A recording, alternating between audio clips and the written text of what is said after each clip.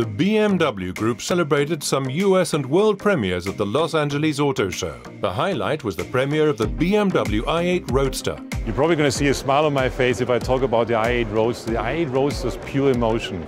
It has, number one, a great color, if you see behind us or look behind us, but the car itself, it's just emotion, and I think electrification has to be emotion.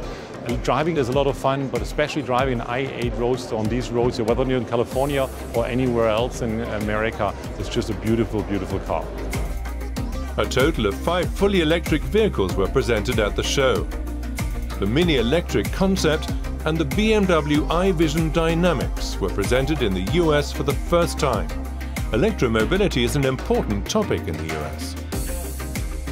Especially in California, but also generally in the US. People are emotional, people are very open to new technologies. And if you look at our total number globally, we're going to sell about 100,000 electrified vehicles this year. And we sell not far away from 25% just in America.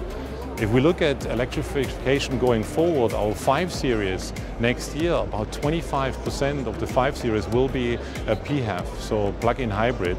Another highlight at the LA Auto Show was the US premiere of the luxury and performance vehicles.